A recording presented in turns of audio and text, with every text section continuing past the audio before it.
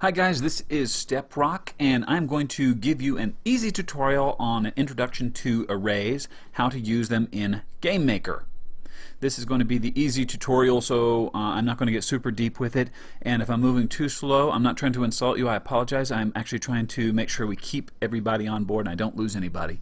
For those of you who want to know, I am using NCH video recorder, and I'm using a Blue Snowball Ice microphone for this recording. If you're anything like me, you've already done some array tutorials, and what happens is you just want to rage quit right in the middle of it because people tend to get off track and they're going off in another direction and they're losing you. So we're going to try to stick to a specific example. And we're going to go through some PowerPoint here real quick just to give you an overview of what arrays are and how they're used, and then we'll jump over to GameMaker. Okay, you guys ready for this? Let's go. The best way to look at an array is what it's used for, and this is probably why people kind of get all crazy when they're doing array tutorials. They're so darn flexible. It's hard to really pin down an array and say this is what it's for. An array can be used for, as you see on my screen here, an inventory system, a spec sheet, switching weapons. We're going to use that kind of a concept in the tutorial. You can use it for tracking your ammo or the magic that's needed per item. So it's really cool, and they're written out. You've no doubt seen this before, but I'll show it right there, and it'll have a number associated with each level. So you see up in the top right, use 0, use 1, use 2. They're always numbered 0 through a bajillion, whatever. And in the case of our tutorial, we're going to use magic switching, so it'll be the spell book. The way that I like to look at an array is that each layer of it, each row of it, is kind of like a variable, and the entire array as a whole is like a library. Okay? So if you look at this one again, that right there, use 0 is inventory. Just like a variable, you could have a variable that says spell equals fireball, alright? And you can just set it and forget it, and later on when you call on the word spell, it'll write the word fireball instead, because, you know, that's how variables work. Or you could say ammo equals 3 zillion, and it goes up and down as you go through the game. Either way, an array works like that. So the word inventory, if we were using a character spec sheet, it could be character name is Tommy, class equals whatnot, you know, like a mage or a warrior, his power equals 100. But instead of using an individual variable for each and every one of them, we put it all under one word. Okay? So it would be car 0 equals Tommy, car 1, you know, so on and so forth, like we have it written out here. We put it all together, and we'll look at that in a second. So think of the entire array as a whole like a library of all the information that you're keeping. It's a great way to use an arsenal or a spell book of all the spells that you could be using, okay? Or how much magic each one costs, either way. The cool thing about it is that, as you saw, each one is assigned a number, and you can call upon it by number. What this means is when you're using item 0 out of your array, you're not using items 1, 2, and 3. Okay? If you've ever used a weapon switching system and you say, I'm using the machine gun now, that means you wind up having to write it in a step event, right? You have to write, I'm not using the bazooka, I'm not using the flamethrower, I'm not using, you know, the laser gun, and then do it all again for the next one. The cool thing about an array is when you switch to the other row, the other number there, it automatically is off on all the other ones. I have another tutorial that's on switching music, and it's really cool because you switch, you know, per song, and it switches the other ones off because it's only using one thing at a time, so it's cool. Very cool. If I didn't say cool enough, it's cool. You can use arrays and just a regular old variable together. That's actually a great way to use arrays, and we're going to do that. You can use arrays with other arrays. You can stack them up and use 2 at once, 3 at once, 4 at once. Here's an example. Each row of an array could be used for an item that you either have or you don't have, so that in the first example you have here, key 0 means that you're referring to the gold key. You either have it or don't have it, and in this example 1 means you've got it. Key 1 would be the silver key, and you can keep going. Key 2 equals bronze key. Key 3, blah, blah, blah. It could also be a way to collect information about how many of an item you've got. So ammo for 0 equals 10 shots. Ammo for 1 equals 20, on and on and on. It might be the other way around. It could be the cost of that item. And because each of these is like a variable, that can change. You remember what I told you before? So in this case here, the mana cost is not going to change. Every time you cast spell 0, it's going to pull mana 0. It's always going to cost 5. You're never going to change that value. But in this case over here, ammo 0, you've got 10 of them. That's why talking about arrays gets confusing, is because you can use them kind of in a direct way. It is, you know, item 0 is fireballs. Item 1 is your ice shards. And you've either, you know, acquired that or you haven't. Like in this case, you've either got that gold key or you don't got the gold key. One or the other. But in the other cases, you know, the ammo case, it can change. There's two different types of arrays, and this is as confusing as we're going to get. This is it, okay? You ready? Buckle your seatbelts. There's 1D and 2D arrays. We're going to focus on 1D. A 1D array, as you just saw, has got a number associated with it. It'll be inventory 0, 1, 2, 3, 4, blah, blah, blah, all the way down. A 2D array allows you to write two numbers in there. So instead of just saying array 0, you'd write array 0, 0, array 0, 1, array 1, 0, and that'll make you a little crazy, but it's useful because you could keep up with the name of an item and the sprite that's associated with it, that kind of thing. You could keep up with the item number and the ammo that it costs all at once instead of using two different arrays for it.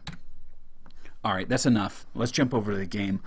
If you're confused right now, don't worry, we're going to straighten you out in about 2 seconds. Game Maker, there we go. Right. So let's start out looking at an array in use. Spell 0, spell 1, 2, 3, 4. You remember how I told you you could just set up an item, and that's what that row means? In this case, spell 0 is always going to be fireball. Spell 1 is always going to be ice shards. Because it's a variable, you could change that later on in the game so that you replace spell 0 fireball with something else. So it doesn't have to be that. But in the case of the way we're using this one, we're just going to use it for weapon switching. Okay. So let's put it to work. We're going to go over to the draw event, and we're going to just draw text at XY, and we're going to draw. What is it? Spell 0. Okay. We should be seeing the word fireball. Notice that it's in quotes here. We're asking Game Maker to draw the word fireball. That's important to realize, that we're not actually having the character cast fireballs. We're just asking for the word fireball. That's another thing that you might have been wondering, why the heck do people do that? Because sometimes they'll write something like this. Spell 0 equals 0. Now, wait a minute, which one is it? Well, that's just the number. When you're trying to cast fireballs in your game, you can't go cast the word fireball. It has to have a number. So instead of casting fireball, you're going to cast whatever number you want to call it. You don't have to call it 0. You can call it, fireballs could be spell number 78. Game Maker doesn't care. What people are doing behind the scenes is that they're giving it a number that's just the same as the row, just to keep themselves from going crazy. So they'll just say spell 0 equals 0. So later on, when you put that to use, it'll make more sense. But in order for you to understand what we're doing right now, we're just going to ask the game to draw the word fireball. I'm trying to make that distinction so that you understand later on when you're trying to make your game and you're like, it's not making fireballs. Well, you can't make the word fireball. You have to make a number. So it would have to be like that. See what I mean? Now, we're asking it to show spell 0. Okay, that's cool. Well, what if we want to go to the next one? Each one of them is numbered, and you remember the benefits that I talked about, that you can call upon it by number? Well, let's do that. So instead of saying spell 0, why don't we replace 0 with a standard variable? Let's go back over here to our draw. We're drawing spell 0. Well, what if we make a new variable? So we're going to call it spell casting.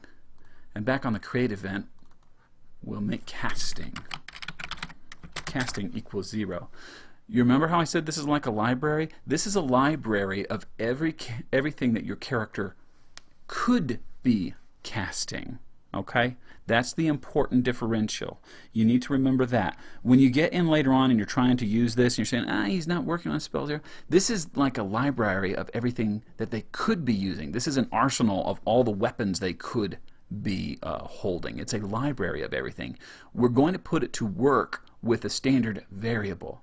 So this is not the spell that they're actually using right now. This is the spell that they could be using. And because casting equals 0, and we asked it to draw the value of casting, we should still get fireball. And we do. Isn't that exciting? I know, we just went round and round and round just to get it to do the same thing. Well, what we just did with that variable, because we replaced that value 0 with the variable casting, now this gives us a control. This gives us the ability to cycle through that. If you haven't already caught on to what I'm about to do, keep your eyes peeled. What are we going to do? Key release up, and we're going to write, let's write casting plus equals 1. If you don't know anything about GameMaker coding, I haven't done anything super complicated, but this means we're going to take casting, increase by 1. So casting is going to change from being 0. Casting is going to change to 1. So when I push the up key, what it's going to do is change to ice shards, heal, vanish, soul drain, etc., etc. The way that's working is because it's drawing the text of spell casting. So instead of you having to switch one by one, it's going to just cycle through the whole list. Oh yeah. Oh yeah. I know, that's exciting. What happens if I go too far? Oh dear. Oh dear. It runs into an error. You'll have to fix that. This is something just good housekeeping for you later on. You need to make sure that it's going to cycle through. If you go too far through a weapon switching list like that, like spell 4, it's going to give you an error because it tried to switch to spell 5 that doesn't exist. So what we'll do is in a step event, we will fix that. So we'll say if casting is greater than 4, casting equals 0. Okay.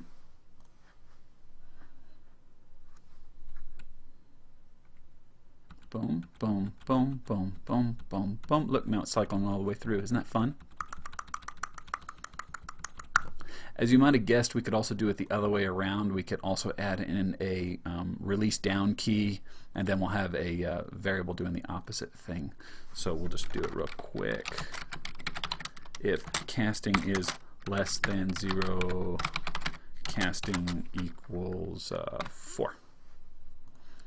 And then we'll add a key release down. Casting subtracts by 1. If you haven't done any coding, that's all that means. Casting will subtract by 1 when you press down. And the step event will make sure that it loops back. So I'm going to go up and down through this list real fast, and you'll see how cool that is. Boom, boom, boom, boom, boom. And we're going to go down. Dun, dun, dun, dun, dun. And it's going backward. And forward. Isn't that cool? Isn't that cool? Okay, one last example. Now you remember how I told you that you can use an array in a direct way, that you've already preloaded it with everything, or you can make it something that works more like a variable, whereas it changes all the time. We could use the same kind of a concept of an array, and we will do like a mana cost sort of a thing. So we could say cost of 0 equals 5. And the cost of, pardon me, 1 equals 2. You can go on and on this way. The cool thing about that is because you're already using the variable called casting, later on when you start using that machine gun and it costs you 10 bullets per shot, or that this one in this case it's going to cost you 5 mana, you can do the same exact thing that you just did on drawing the word fireball. When you hit the button to execute that spell, the casting cost will be filled in there. Okay, so later on when you say on key release of spacebar, or whatever your attack button is, that's just an example, key release of spacebar, we're going to do, you'd have a mana amount, you know, mana subtract by what was that, cost of casting. You see there? So on create, let's say we had a So I just gave us 100 mana. And then when we hit the space bar, mana will subtract by the cost of casting. You got me? So let's go ahead and draw the value of mana so that we can see it working, and we'll hit the space bar and we'll make it do something. Okay? I'll just copy that, and we'll draw y plus 100, and we will draw the value of mana. And when I hit the space bar, we should be subtracting. 100, 95, 90. Ice shards. Ice shards cost something different. We're going to go back to Fireball. Boom, boom, boom. Isn't that fun? Obviously, I didn't fill in the rest of it here, but if I had, you'd be able to have a mana cost associated with everything.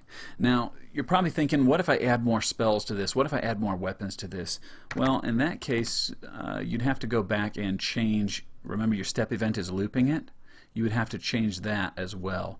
You could, if you want to make your life easier, just replace that with a variable as well. So we'll call it, you know, I don't know, total spells.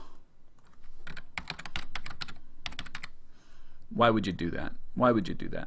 Back over here, we could make that variable total spells equals 4, and we'll just make a note to ourselves with that / and say, you know, adjust if you add more spells. And that means we don't have to revisit that step event on this. See, that's still working. We didn't break anything, right? And if we add another spell, or just for jollies, if we take one away, total spells equals 3. We don't have to revisit that step event now to make it loop. See that? Isn't that cool? Isn't that cool? It's so cool, Step Rock. I'm going to give you a plus thumbs up on your video. Thank you for that. All right, anything else we need to go over here, guys? Are you all caught up here? There's so many different ways that we can use these arrays and put them to work.